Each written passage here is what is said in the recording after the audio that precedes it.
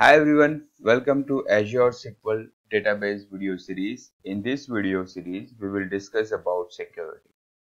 Security is always major concern for organization while migrating your own premises data to cloud. Microsoft Azure provide a multiple security layer to protect the data. Microsoft data center are most secure data center among the world. So let's discuss the security layers. So there are four types of security layers in Microsoft Azure. First is network security, access management, threat protection, and information protection. In my previous video, we have discussed about the network security. So how to configure a firewall on Azure. I have provided a link below. Today, we are going to discuss about access management.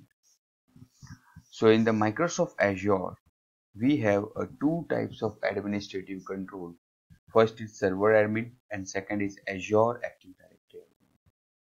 So whenever you create your SQL server on Azure, by default you have to provide a username and password. And this username and password are stored in your master database to connect your SQL server.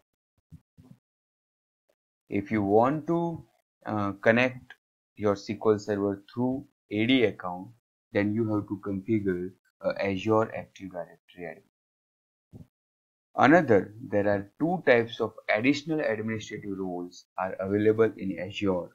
First is DB Manager and second is Login Manager.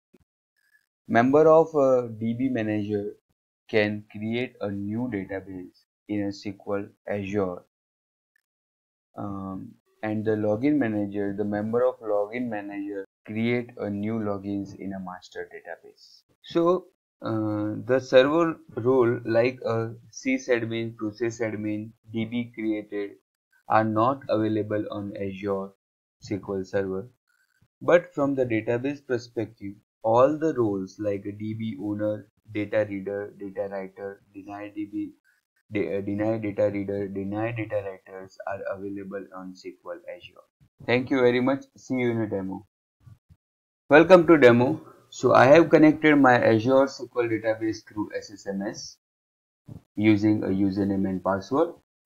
Now let's create now a username on Azure and provide an additional role DB manager and login manager to the particular member.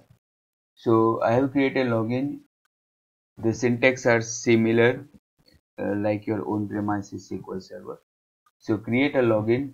I am creating a login SQL test with a password base on master database. Now I am creating a user and assign a login. Now I am giving a role DB manager. So alter role DB manager, add member and the username. So alter role, and I am giving now a login manager role. Okay, let's see all the on-premises server role like sysadmin, bulk admin, and process admin are not available on Azure.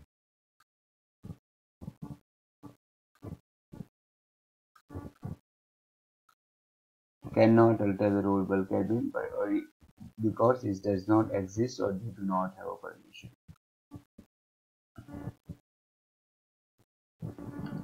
Okay, now let's log in with the SQL test and confirm. Yes, so now I am able to access a database SQL server through a SQL test login, and here now I am able to create a login or create a database. So let's quickly check. First, let's access the SQL building blocks database. Okay, so here I am not able to access any tables. So in the SQL Server building blocks database, I have a table called test. So through SQL test login, I am not able to access the SQL test data table. Now let's create a login. So let me copy and paste. So I am able to create a login. Similarly, you can able to access a database through SQL test. Thank you very much. See you in the next video.